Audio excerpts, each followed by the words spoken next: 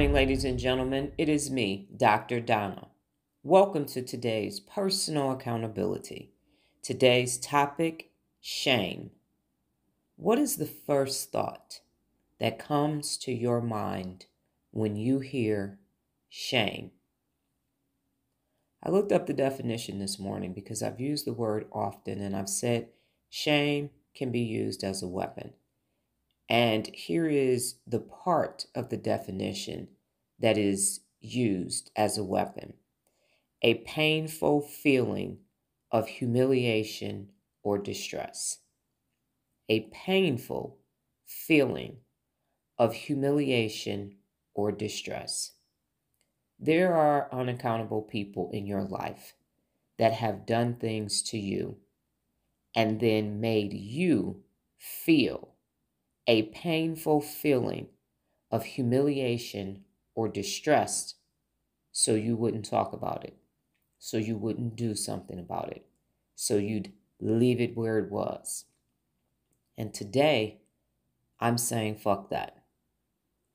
Unaccountable people do not have the right to cause harm to you, mental or physical, or both, or financial, and then make you feel shame for what they've done.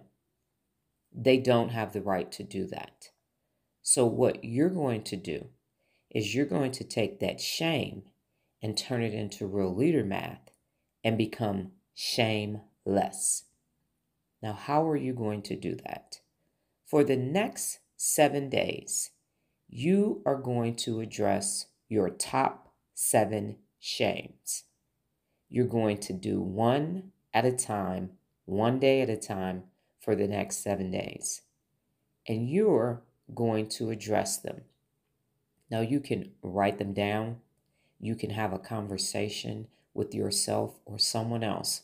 But you're going to tell those shameful things that took place until you no longer have a painful feeling or humiliation or distress, of humiliation or distress. You're going to keep saying it throughout your day. And it might be challenging in the morning, but by the end of the day, you will find that every time you say it,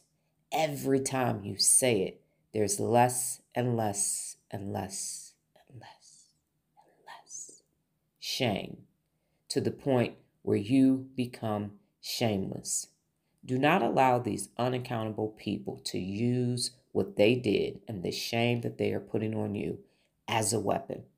When you become shameless, you become powerful, and it allows you to become your best. Do not allow that shame to stop you. 7 days of shameless starting right now.